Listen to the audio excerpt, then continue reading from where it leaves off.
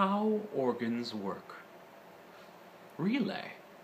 This is the brains of an organ. It takes electrical signals from the console, generated whenever keys are depressed, stops, changed, etc., and directs the correct pipes and or keys to sound at the correct time.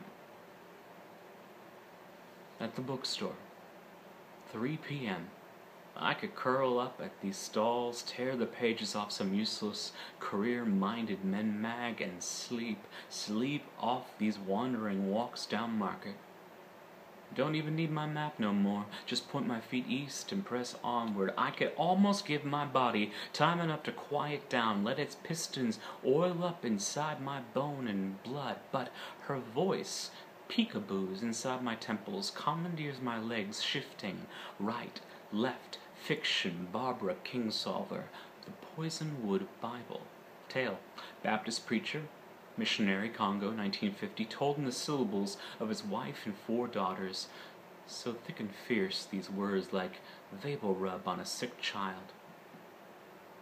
They remind me of Jill, my last Modesto friend, how she seemed when we drove in her velvet Nissan, turtle shell sunglasses looking through a smoggy December, streams of auburn ponytail hair lapping her neck.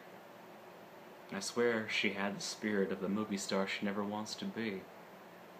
She seemed to whirl all the currents of air about her. And our destination? Circles, really.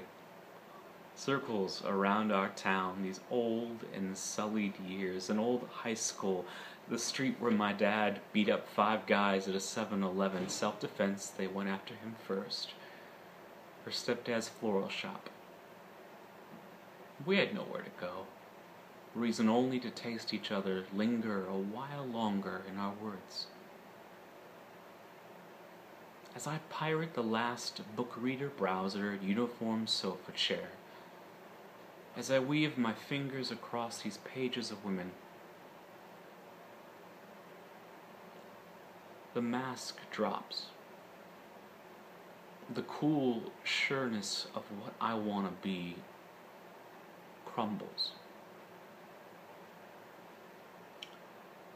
I want to keen right there, gripping the book so tight in my dirty little hands, holding on in the middle of Borders on the 2nd floor.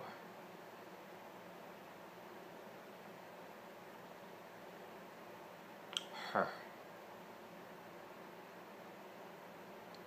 Oh, her.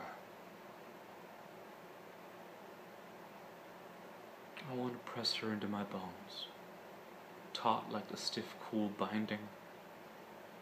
I want to wash away the nightmares on her hands, the tears scarring her cheek, the bitter catch her voice makes after she laughs. I want her to be flagrant with her art. She is an actress truer than I could ever be, this simple urchin hawking spit and tricks. I want to be the genesis of her deep, deep breath. Book costs $14.99. Dribbles of nickels, pennies, dimes. This moment of seller customer trembles me. The claws, stammers I warble while I ferret out change in the flat, poisonous glare of the clerk, who has a mile of retail smiles left to hurl before he can return to a sublet or a leaking roof dreaming of Nietzsche and porn, the German Dionysus spearing his way through brothelry. Out. Into the rain. Shopping bag wrestles my fingers as I walk.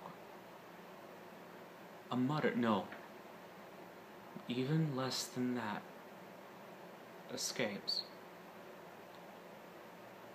But the rain swallows all sound, all light.